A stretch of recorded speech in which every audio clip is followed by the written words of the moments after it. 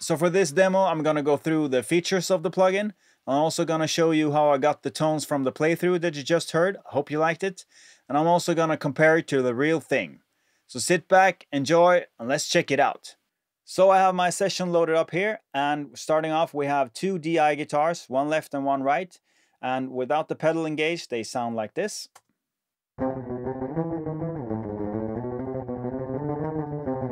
Pretty kick-ass, right? So let's check out the Grindstein pedal and the features that it has. So first off, when you load it up, it looks like this by default, and it's pretty much the same look as the original pedal with some minor tweaks. I'll get back to this page in a minute, so let's just focus on this area down here. First off, you have an input gain here, and next up is the gate, which also has a boost built into it, and it's the Schnauze gate from Klirrton, and also based off an original pedal, actual pedal that they've collaborated with Audiority to make a VST version of it. And it's an awesome gate, simple control. You just turn this threshold until you're satisfied with how much the gate reacts. And this boost is just as simple as turning it as much as you want, and really helps to add some saturation into the pedal itself. So it's awesome. Boost on and off here, and gate on and off here. I'm gonna go back to the boost section of this pedal when you can hear some audio examples. Next up is the Grindstein itself, with a lot of different tone variations you can get by turning these knobs in collaboration with each other.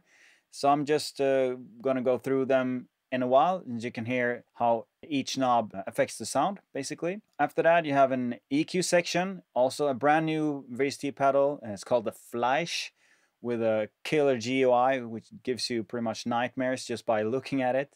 It had some specific EQ frequencies that is boosted or cut depending on which ones you use here, and I'm also going to go through them. Cab section here is basically a bunch of IRs that Kristian Kohle had made to suit this pedal, and they sound really awesome. You can get huge variations of tones as well by just flicking through these IRs here. Next up is the output section, and up here you have a preset that's also made by Kristian Kohle, and as a really nice starting point if you're looking for like some help to get you close to the tones that you like. Just flick through these and then adapt the tones to your liking and the gear that you're using, basically. All right, so let's check out some audio examples and what the different knobs do to the sound. Starting off with the gate, first of all, I have the pedal set up like this. The EQ is set like this, and the cab chosen is the modern Gore. But moving over to the gate, I'm just gonna mute these, and we'll hear the guitar in solo.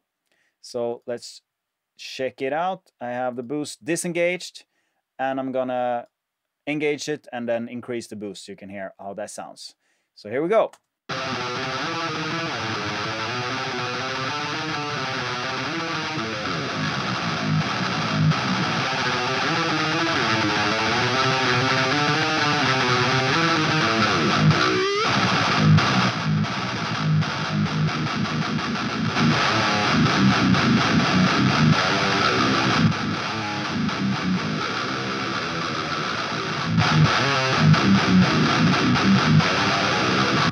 Yes, you can hear really adds some meat into the pedal. It sounds really kick-ass. It increases the volume, of course, so that could be a full notice that it sounds better.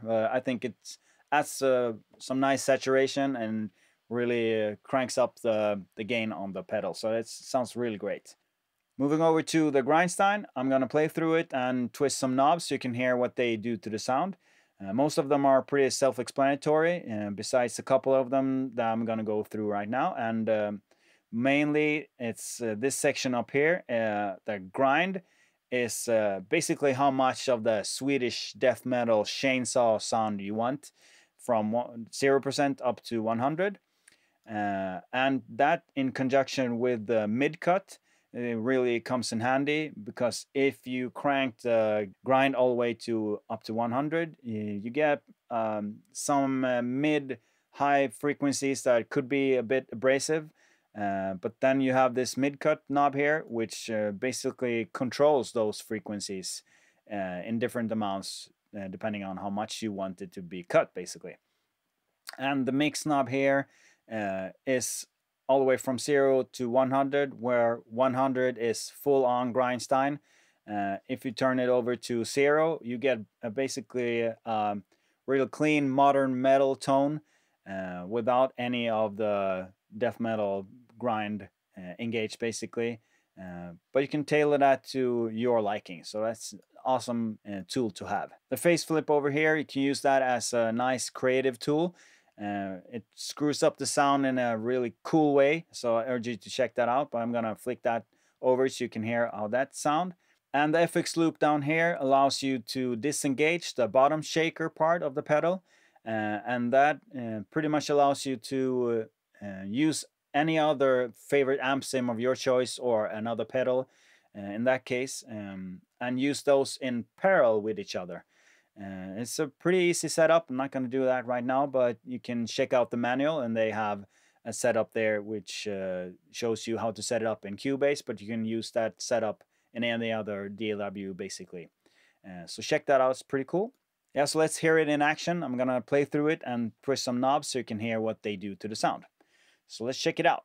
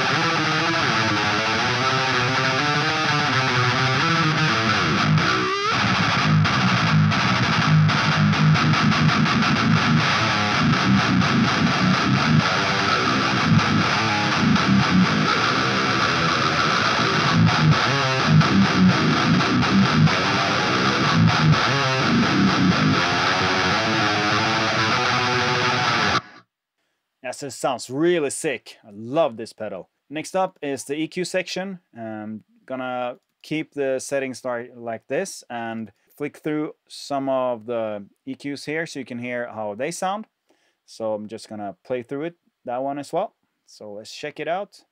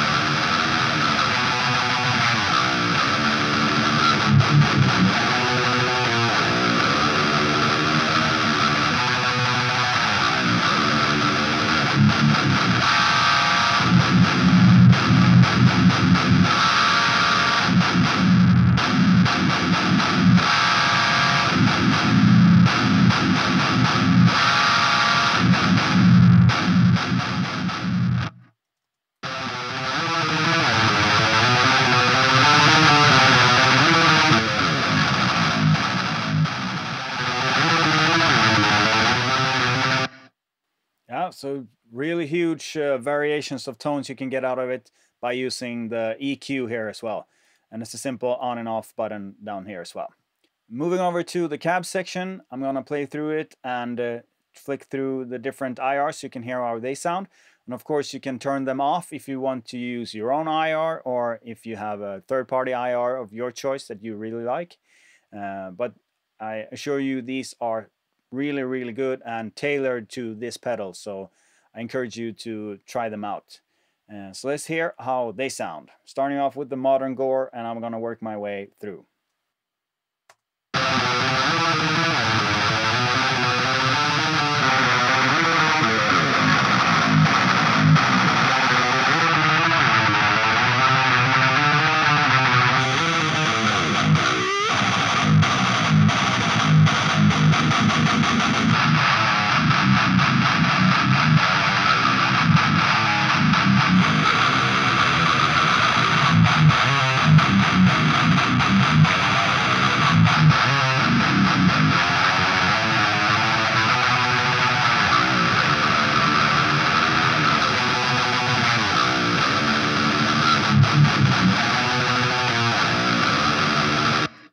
Yeah, sounds really sick, all of them. Different tones, of course, depending on what IR you choose. And of course, if you flick through these and go back to the EQ or to the grind settings in general, of course, you can get huge variations of tones here. But that's for another video. Yeah, so let's see how it stacks up to the original pedal.